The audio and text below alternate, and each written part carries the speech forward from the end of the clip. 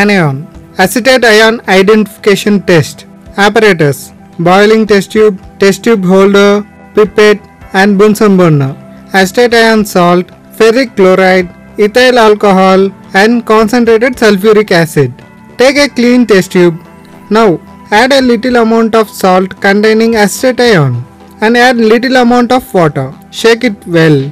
It is soluble in water. This solution is called original solution. Now hold a test tube with holder. The solution is strongly heated on Bunsen burner. We can observe the vinegar smell evolve from the test tube. The vinegar smell confirms that acetate ion is present in a given solution. Neutral FeCl3 reaction. A small amount of salt is taken in a dry test tube. Add FeCl3 solution. We observe a deep colorization is formed. On boiling the solution, reddish brown precipitate is formed. Confirms that acetate ion is present. We have another experiment to confirm it again.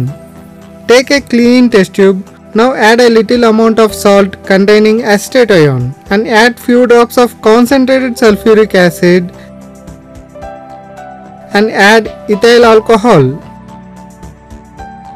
Heat the solution and add water to the hot solution. Fruity odor is evolved. Confirms that acetate ion is present in a given salt.